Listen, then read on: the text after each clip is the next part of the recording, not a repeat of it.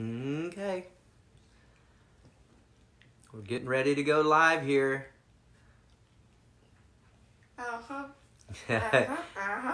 And you can see that it's Andrew's birthday. We'll give some people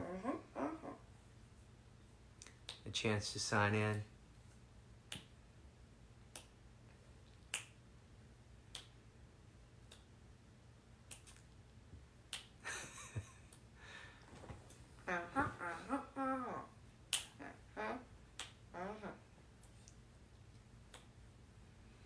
Dancing for your birthday?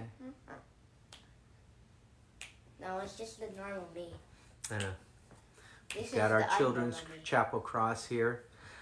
Went and picked up a couple things to kind of make us together. So we're going to give everybody a chance. We're going to get started. And I did bring our children's chapel bell, so I'm going to ring it to get us ready. We're going to be quiet.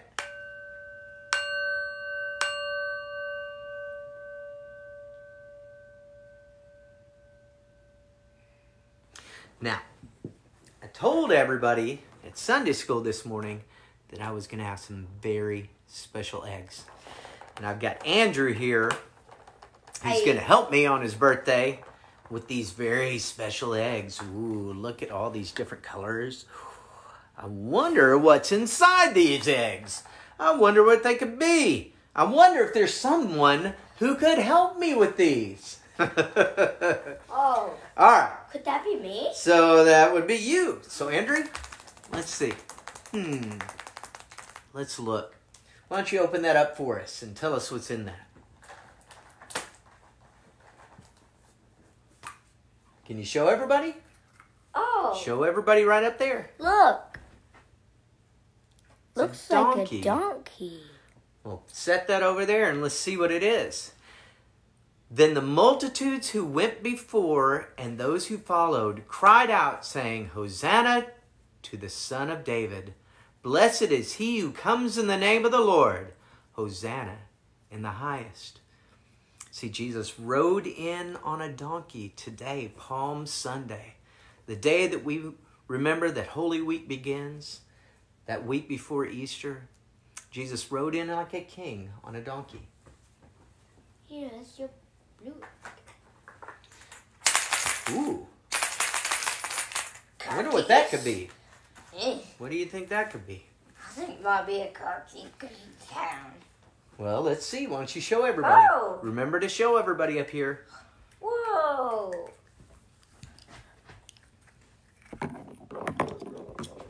Coins. Coins. All right. All right. Why don't you set those right here? Then one of the 12, called Judas Iscariot, went to the chief priests and said, What are you willing to give me if I deliver him to you? And they counted out to him 30 pieces of silver. Judas was going to betray his friend Jesus for 30 pieces of silver. He was going to tell the authorities where he was, knowing they were going to arrest him. All right, let's see what's in this one. Ooh. What's in there? Bouncy. Bouncy, huh? Oh. Wow, show everybody. Looks like a wine glass. Well, that is. It looks like a chalice, a cup. And as they were eating, Jesus took bread, blessed it, and broke it, and gave it to the disciples and said, Take, eat, this is my body. Then he took the cup and gave thanks and gave it to them, saying, Drink from it, all of you. Jesus celebrated one last dinner with his best friends, the disciples. They call it the Last Supper. We also call it Maundy Thursday. All right, let's see what's in the next one. Well, this one doesn't have much sound. See what you think. Whoa. Look, guys. It's a hand. It's a hand. All right, put it over there. he went a little further and fell on his face and prayed, saying, "O my Father, if it is possible, let this cup pass from me. Nevertheless, not as I will, but as you will." Jesus went to the garden with some of the disciples and he prayed the night before he was captured. He prayed to God. He was not excited about this journey, but he put it in God's hands because he knew his Father knew the right thing to do. Let's see what our next one is. Want to see what that one is? That one doesn't have a lot either. Yeah, why don't you open it up?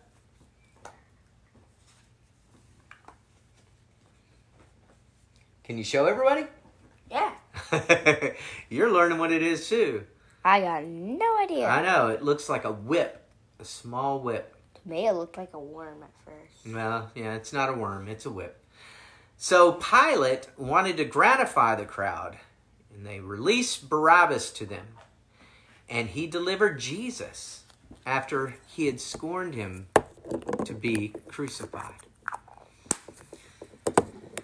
Jesus suffered for us greatly. Whipped him. Wasn't a very good thing. You can put those all on the floor. We'll pick them up in a second. Wasn't a nice journey. Let's see what has in that one.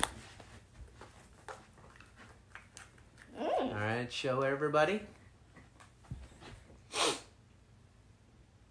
It's a crown of thorns. Not only did they whip him, they put a crown of thorns on his head. When they had twisted a crown of thorns, they put it on his head and a reed in his right hand. And they bowed the knee before him and mocked him, saying, "Hail, King of the Jews." They just didn't understand who Jesus was. They didn't understand his love. They mocked him. They put the crown. They whipped him. They didn't treat him very well. Let's see what that one is. Nice. Let's see what that one is.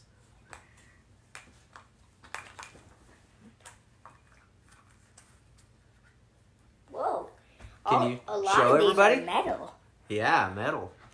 All right. Looks like a cross, right? Kind of a cross made out of nails. Mm-hmm. Set it up over there.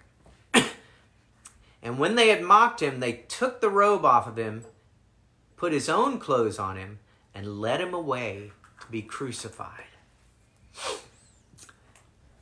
Just not very nice how they're treating Jesus here. Uh-huh. All right, let's That's loud. let's see what that is. I'll Sounds show like everybody. another metal one. Oh, it's not metal. It's No. wooden. It's a dice. It is a dice. All right, now let's set that over there. Then they crucified him and divided his garments, casting lots, that it might be fulfilled, which was spoken by the prophet. Not only did they treat him bad, they played games. Games of chance, like Isla. Games of chance where, like they gambled over his clothes. They just didn't understand how much Jesus loved them. It's just not right. All right, so let's see. Try that one out. Let's see what that one is. Whoa. Can you show them? Looks like a spear. That's exactly what it is. Ching, ching. All right. Wait, I don't think it's very good because when you hear what happened, all right, but when they came to Jesus and saw that he was already dead, they did not break his legs as was normal. But one of the soldiers pierced his side with a spear, and immediately blood and water came out. Jesus has died. He died on that cross. A hard and horrible death. I'm glad we know that it's a little bit different now. Let's try this one. Number 10. Number 10. Cloth. Yeah, it's a cloth. Or maybe might stand for clothes. Well, sort of. When Joseph had taken the body, he wrapped it in a clean linen cloth and laid it in his new tomb, which he had hewn out of the rock. And he rolled a large stone against the door of the tomb and departed. See, they wrapped up their friend Jesus in a cloth. They were sad. They thought he had died. I mean, they'd seen he died. And they weren't sure what was going to happen next. All right, let's try this one. See what that one is. That's a little hefty. Got a little heft that eye. Whoa. Show everybody. Rock. It's a hard rock. All right. Okay. Pilate said to them, "You have a guard. Go your way. Make it as secure as you know how." So they went and made the tomb secure, sealing the stone and setting the guard. So Jesus is in his grave. The rock is rolled up. We think it's all over, right? Yeah. Let's see what happens here. It's all gone.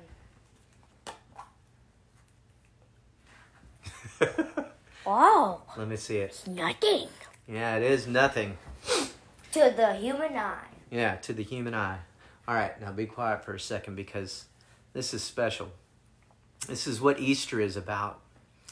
We know on Easter that rock, it's been rolled away and the tomb is open and Jesus has been raised from the dead. All right. God's love was shown in the world. Jesus showed us that there's life after that and our sins are washed away. Now, as we see this journey, we know that Jesus went through a lot.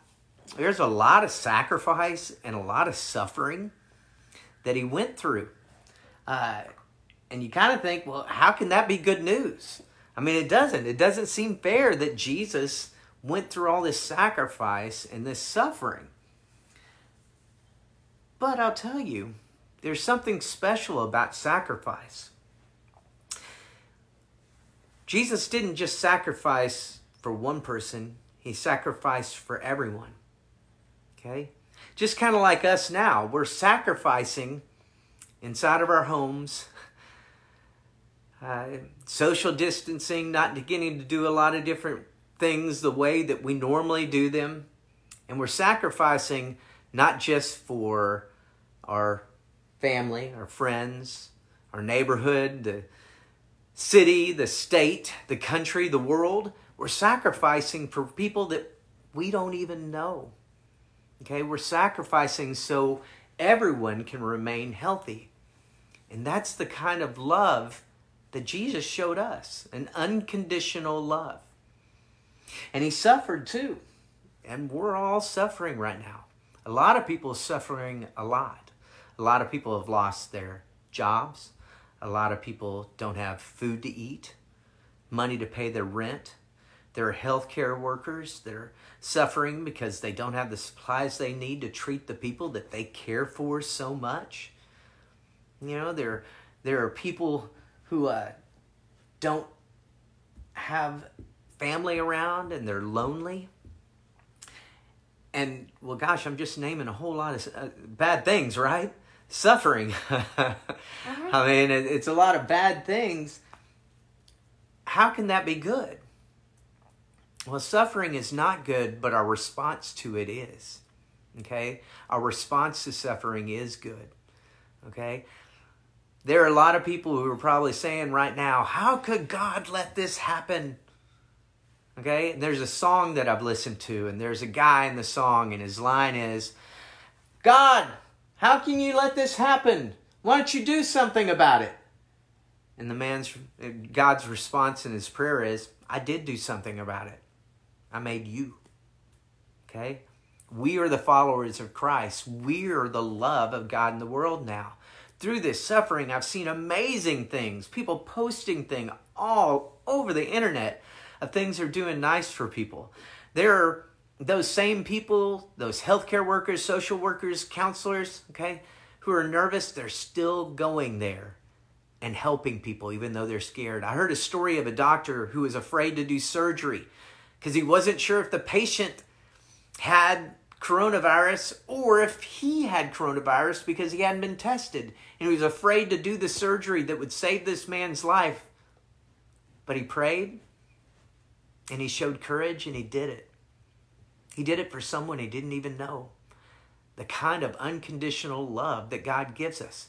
I've seen people checking on neighbors who are by themselves to make sure that they don't need anything at the store. I've seen our food pantry packed with people at St. Mark's who get to help others with food.